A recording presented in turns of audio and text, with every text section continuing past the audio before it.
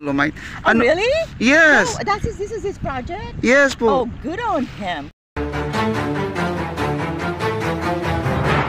can just access like a beach because usually beach are malayo, di ba? Yes po. Ito, it's free, Yes. right? So it's good. It's really good for Filipinos to have this access. I know, ma'am. Your face is very happy, huh? So. I am pretty. I'm glad I made it before I leave. And I mean, you have our own little beach. Oh, di na kailangan pumunta ng I Boracay. know. I mean, people can afford, taking a plane ride, and then mga mahihirap dito. You can just come in and enjoy the beach. Ayun. Yeah. Ilang taon ka na sa Alaska, ma'am? Oh my gosh, 37 years? Wow, Yeah. grabe. Yeah. Very long I time. come back. Magbisita, di ba? But before COVID, I couldn't come back, di ba? Di ba sarado? So Yes. the last time I was here was 2017. So I decided to come back this time. For the second time. Oh well, no, I've been back before, but it's been a while. Usually I try to come back every other year, 3 years. But it took a while, 5 years. But this is good. What do you work, Papa the channel? Yes po, ma. It's me. Oh, that's you? Yes. Pogi you. Yeah, Daddy D. Yeah, Daddy D. I'm Daddy D, ma'am. Daddy D? Oh my God. So I'm Elo. Hello.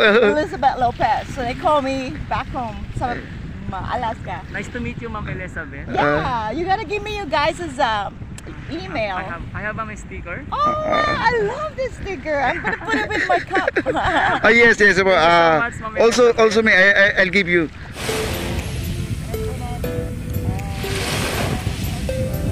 Maganda siya, malinis na ngayon. So it's a good project. Yeah. And then look at that. You can see the sky, you can see the water, Yes. and the waves. It makes everybody more calm and peaceful. Especially pag mahirap, walang masyadong pera. Yes. And then you get to enjoy this for free. Bring your family and enjoy a little picnic. Yeah. Ma'am Elizabeth, how old are you? I'm old. I'm 57. You look I young. just turned 57. Yes. That's why I came here. I just turned for my birthday. I came for my birthday and my sister's birthday. So July 17 was my 57th birthday. So Wow! Malapit na! Happy birthday. yeah, Belated happy birthday, ma'am. Thank you. Yeah. It looks, How many days na lang, no? Face, it looks very yeah. happy. Yeah, I am. Oh, happy. Yes po.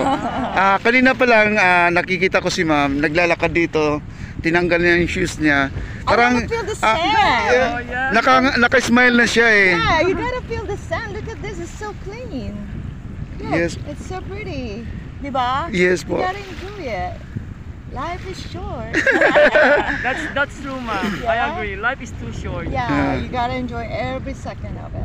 Yeah. Ma'am, anong masasabi po natin sa ating presidente? Si Tatay Digong or former President Rodrigo Roa Duterte, siya po ang gumawa ng Dolomite. Oh, really? Yes. Oh, this is his project? Yes po. Oh, good on him. Congratulations, Press. This is good project. Yeah, I'm so glad he came up with this. Magaling. Big kudos to the president for creating this para sa mga madla. Right? Yun, tama. For everyone to enjoy, not just the rich people. The message came from Elizabeth. It's so very good to hear. At saka lovely message, no? Salamat. Napapa-English ako, pre.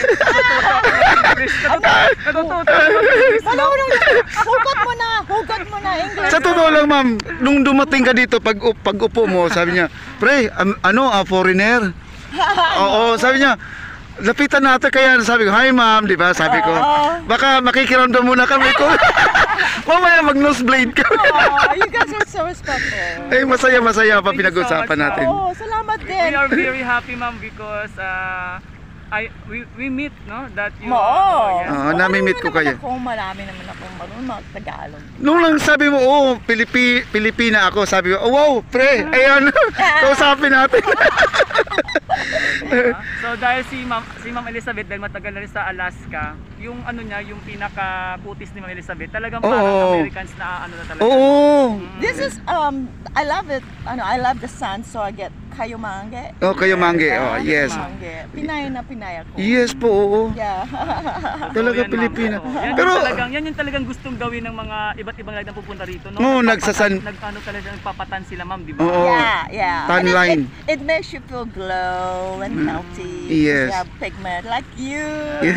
That's Oh, true. You have yes. nice pigment. Yes. Yeah, that's us. That's Pero our- ma'am, yung nakikita ko sa muscle mo na ano, yung malakas ka, strong ka. I work Nag- out. I just climbed Mount Pulag. Wow. Ay, I did Mount Pulag last Monday, Tuesday. I went to Baguio. ay, malupit to. Benguet ba yun? Oh, Benguet. I Oh. mean, Luzon's highest peak. Yeah. So I climbed it just last Tuesday. Mount Pulag. Ay, matindi to. So I climb. Yeah, I like So climbing. that was the first time experience, Ma'am? Yeah, that was my first time in Philippines mag hike. Yeah, Mag-hike, that's yeah. my very first time, and my tour guides were really good. How do you feel, Ma'am, when you climb? It was hard because we started when it's still dark, when it's still dark, because we want to see the sunrise. So we started at 1 a.m. from sa baba, and then we climbed until about 4 a.m. and then we took a break, and then an hour, and then we start climbing. Tapos we summited, I believe, around maybe 6 a.m. Maybe, Mm-mm. yeah. And then we started going down, and we got to the trailhead again around 11 a.m. How many days, ma'am, to 1.5 Mount day Pulag? lang. But, Oo. no, I mean, because you have to overnight. Oo. Because but I had a really good tour guide, Stephanie. I believe the name of the guide is Mama Menchi, but they're really good. I love the Filipino tour guides. Galing, ah. Is that Yeah. good to hear, Ma'am? Yeah. Kayo din, mabait kayo. Oh. Thank you so much, Ma'am. Thank you Yeah. po, thank you. Oh, sige. Ma'am Sige. Elizabeth, may question ako. Ano? I'm so nervous. Ano naman? Oh, sige, Pasado sige. na ba yung English namin? naman. Pasado naman. Oh, nabigla lang. Magaling naman.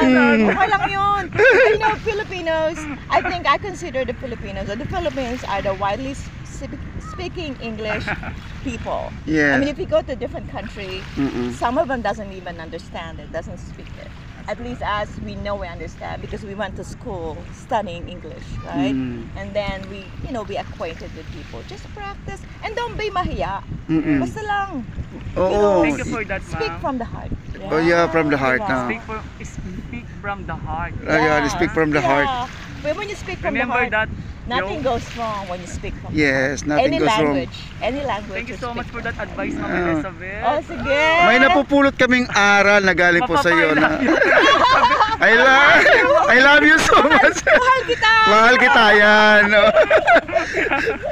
Grabe, no? Sa Bisaya, hinigugma kita. I wish I know other dialects. Mali, hindi ako marunong. Pero I have a lot of Cebuana Cebuana, friends oh. back in Alaska, and they always speak Bisayan. Hindi ko hindi ko maintindihan. hindi mo maintindihan. Yeah, sabi ko, they need to teach me so I can understand it. Yeah, there's a lot of Cebuana where I live. Galing ah. Yeah. Oh. But I wish I had time to visit Cebu, but next time when I come back. Yeah. Talagang Yun, ramdam na yun. ng Elizabeth no, Yun. na maliban sa Na-wonder mga kami. Elizabeth, maganda pa yung kalooban. Yes, Ang parang. naman. At saka welcome kami mga vloggers na kinausap mo kami dito, ma'am. Syempre naman. Kabayan, Yes. diba? Why not? I mean, Pero- we're here for each other. I'm happy, ma'am, also to Daddy D dahil ikaw ay isang Pilipina. Ako din proud nakarating kayo ko rin. sa'yo. You are doing really good stuff, para ma-promote ang kabutihan natin. Yes. Diba?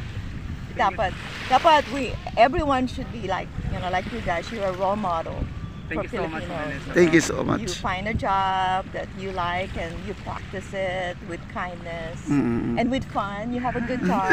Diba? That's important. What you do, is you having a good time with what you do. That's Good very vibes, good vibes tayo dito. Oh, No? good vibes talaga. Sabi nga ni Elizabeth, enjoy your life because life is too short. Exactly. Yeah, tama yon. You never know when it's your turn.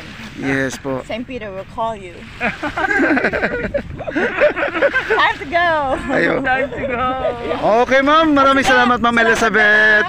I need your Gmail, ha? Thank you so I much, think- Ma'am Elizabeth. Sige. Yung Gmail Email. Ah. Oh, whatever Ma'am- email you Ma'am have. Elizabeth, Ano? can you Tagalogin mo na lang. Tagalog na. try to leave the one of the Message. messages for our PRRD. kababayan? Okay. Sa mga kababayan Pilipino in Tagalog, magbigayan po tayo, magmahalan, at live your life as if that's the last day you're living.